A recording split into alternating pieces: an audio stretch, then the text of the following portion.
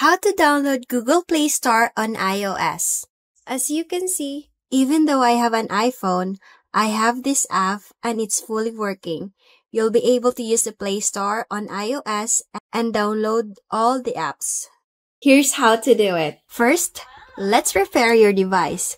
If you're using an iPhone, follow these steps. Tap on setting icon, scroll down to battery, and disable low power mode. Then go to general, then background app refresh, background app refresh. Ensure it's either turned on for either Wi-Fi or Wi-Fi and cellular data. Then go back and navigate to about and confirm your iOS is version 11 or above. Once your device is ready, it's time to install Play Store. Open your device browser and go to ulogpt.com. Type in Play Store. It's super easy. Follow the AI's precise guidelines for app installations.